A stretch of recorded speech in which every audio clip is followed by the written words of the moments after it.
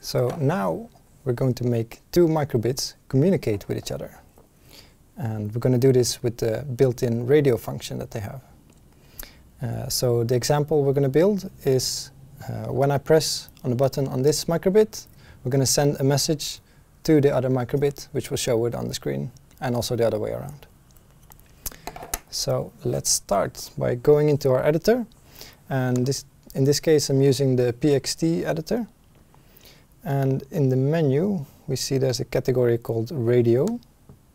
And if we go in there, there is a block called radio send number. But we want to send a text instead, so we go for the other block that's called radio send string. We drag that in, and then we write what text we want to send. Let's write hello. And we want this to happen when we press on the A button. So this we find in the input category. And there we have it, on button A pressed. Then we want to send the string, the text. So now we have our first part of the code done. The second part is for what will happen when we receive this text. And for this we go into the radio category again. Here we see there's a block for when we receive a number, but we take the block on radio received string when we receive a text. So, and what should happen when we receive a string, when we receive a text? Well, we want to show it on the screen, and for this we go into the basic category, and there we find show string. There we go. Now, which string do we want to show? Well, it's called received string. And this one we find in the variables category. There we go. Drag it in, connect it together. So now it says, when the radio receives a string, show this string that is called received string. So now we're done with our coding. So let's grab our USB cable and a microbit, and we download the program and save it on the microbit.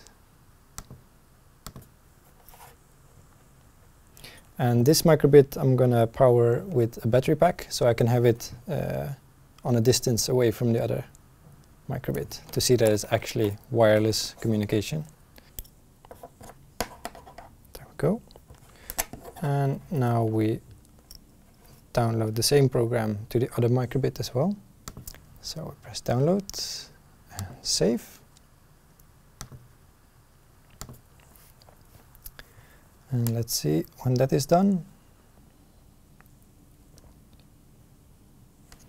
There. So now what should happen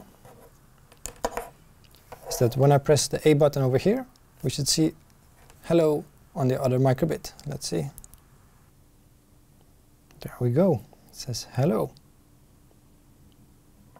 And the same thing if I press on the button over here, we get it on the display on the other microbit as well. So that's a very quick example on how you can use radio communication between two microbits to send over a piece of text. But this is just very quick and easy. You can also send over numbers instead. And the way you use this can be totally up to you.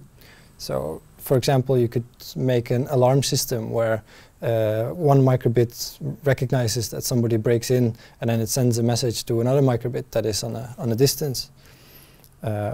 Or you could have some program that, based on what kind of text it receives, it does a specific action. So there you would use, for example, an if statement. Or you could make some kind of program where you have one microbit that sends over the sensor data to the other microbit, which can display it. So for example, like the brightness or whatever it is that you want to measure. So it's totally up to you to come up with ways to use this radio communication. So go ahead.